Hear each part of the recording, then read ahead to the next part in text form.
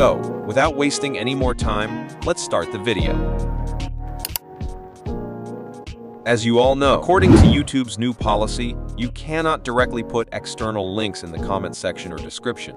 That's why I never put links in the description or comments. Instead, all my links are available on my website, where you can easily access the files. But if you don't know how to download the file, then watch this part completely.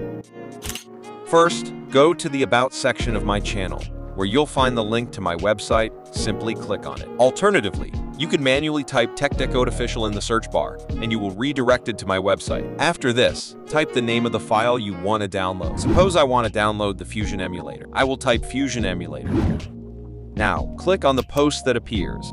Then, scroll down and copy the link you find there and paste it into a new tab. Then you will see an interface like this. Now, fill the CAPTCHA and click the Continue button.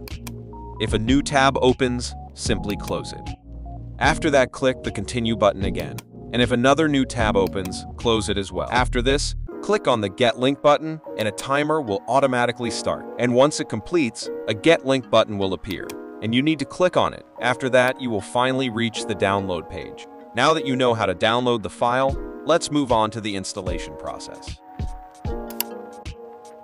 So, I have downloaded all these files, and it is compulsory to download all of them. First, we will install Grub 2Win. The installation is very simple. First, you need to connect your PC to the internet because you cannot install Grub 2Win without an internet connection. Then, double-click on the setup to launch it. After that, a pop-up will appear where you need to click the OK button.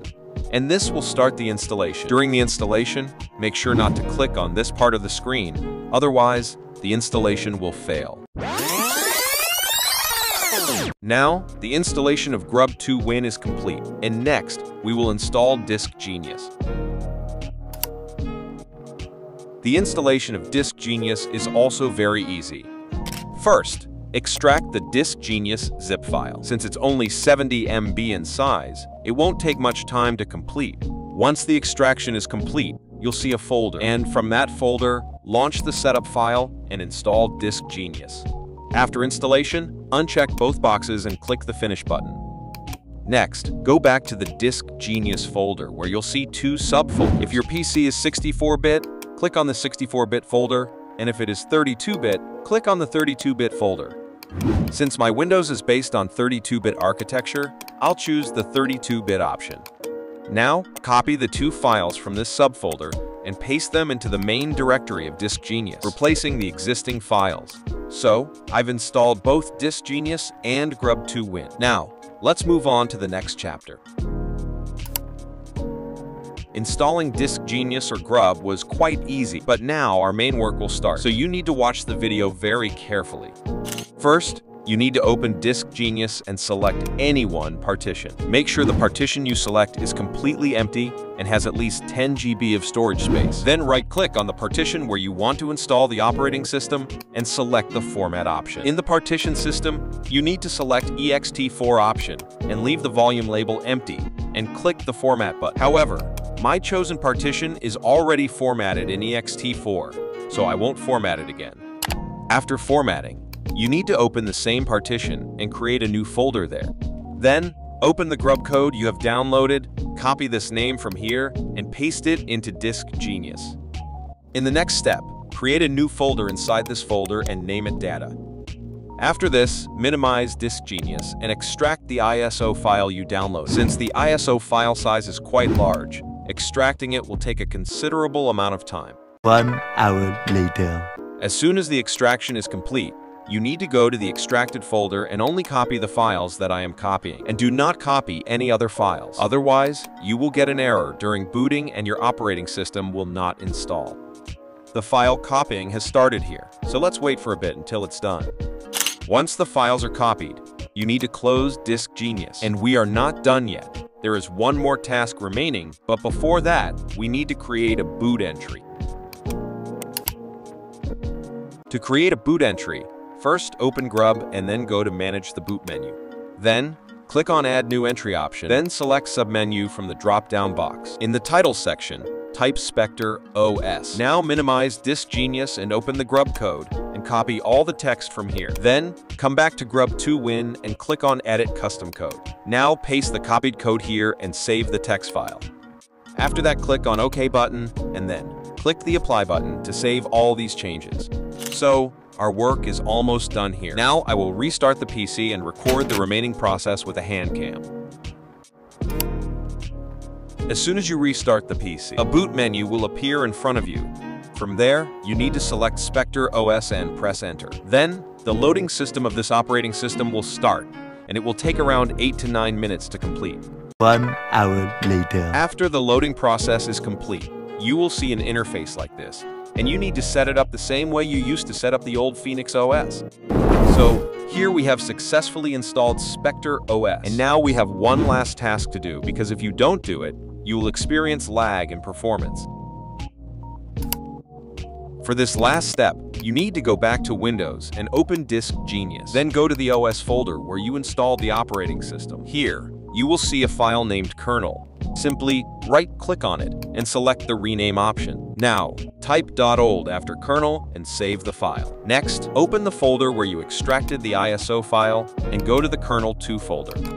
After that, drag and drop this file into Disk Genius. So, friends, our last task is also complete, and now let's move on to Phoenix OS. So, we are back on Phoenix OS. Now, let's talk about its features. First of all, when you go to the Start menu, you will find many pre-installed apps like Screen Recorder, Audio Recorder, Termux, and also a game helper. Additionally, regarding the Android version, like other OS, you will get Android 7 here, which is fully compatible with almost all PC. There are two ways to install Free Fire and other games on this operating system, either directly from the Play Store or manually. The best method is manual installation, because in this method, there are very few chances of errors, and I would recommend disabling Google Play services to get the maximum performance. First, you need to download both the APK and OBB file. If you are playing a lightweight game, you only need to download the APK file. First, install the APK file, and then once the game is installed, you need to launch it once. Now, as soon as you encounter download failed error, close the game and go to the directory where you downloaded the file. Now, copy the OBB file from there and paste it into the correct directory where I am pasting mine. And since I'm installing Free Fire, I will paste it into the Free Fire folder. But if you are installing another game, the folder name will be different.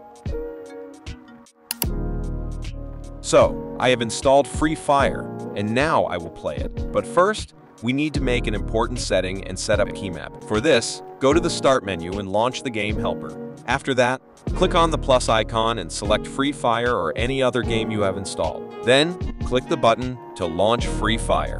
Now, if your game gets stuck on loading, don't worry. Just restart the game 3 to 4 times, and your problem will be solved. So, I have reached the login screen, and I will log in with a guest account for now. But you can easily log in with Google or Facebook if you prefer. One more thing, when you launch the game for the first time, it will launch in ultra settings, and you might experience lag, so you need to show some patience. And once you reach the lobby, click on the Settings button. Then go to the Graphics tab and set everything to low. However, if you have a high-end PC with 6 to 8 GB RAM, you don't need to change these settings.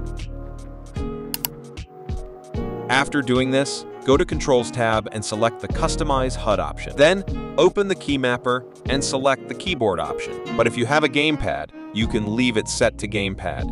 After that, you need to customize keymapping according to your preference. So, let me quickly set this up. I have set up the keymapping properly. And now let's start a match and see how many FPS we get on 2 GB of RAM. Alright friends, I have entered the game, and as you can see, I'm getting around 35 to 40 FPS, which is quite sufficient for a PC with 2 GB RAM. Additionally, the keymapping is also working quite well, although there are slight FPS drops when taking headshots, but they stabilize on their own. Overall, the operating system is quite good and works well. In fact, I like this operating system more than Biometrix OS. Let me know how you feel about it in the comments section below. So, we've reached the end of the video, and I hope you found it quite enjoyable. I covered each aspect in detail to ensure you don't encounter any problems. However, if you still face any issues or errors, or if this is your first time on my channel and you're having trouble downloading files, feel free to message me on Instagram. I'll send you a direct download link. Additionally, I have created playlists covering various topics related to Android OS and emulators, so you can check those out as well.